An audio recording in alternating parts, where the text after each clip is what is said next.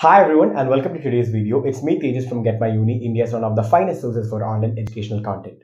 Our aim is nothing but to provide you with the most updated and relevant educational information all around the globe so that you can make your best career choices moving forward.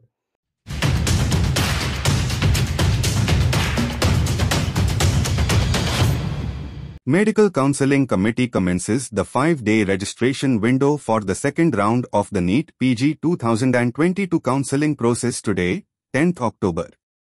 Following the release of the Round 1 seat allotment list, the Medical Counselling Committee (MCC) aims to wind up the subsequent counselling rounds efficiently. Albeit, they must resign from the allotted seat before noon on 10th October. To resign, candidates must visit the official MCC website and do the needful.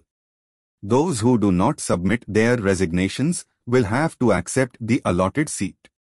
Here is how to apply for the second round of the NEET PG Counselling 2022. First, you must visit the official MCC website mcc.nic.in. Next, access the link stating New Registration for Round 2.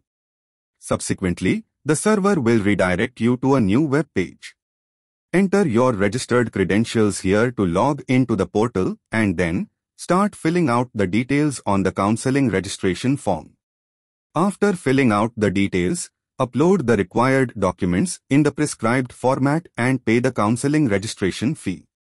Finally, your NEET PG Counselling 2022 application will be done with. With that, we come to an end to today's video and I hope this video was useful and you found this piece of information relevant. To know more about ATMA or any other examination, you can check out our website at www.getmyuni.com. We'll be back with another exciting video. Until then, stay tuned and subscribe to our channel.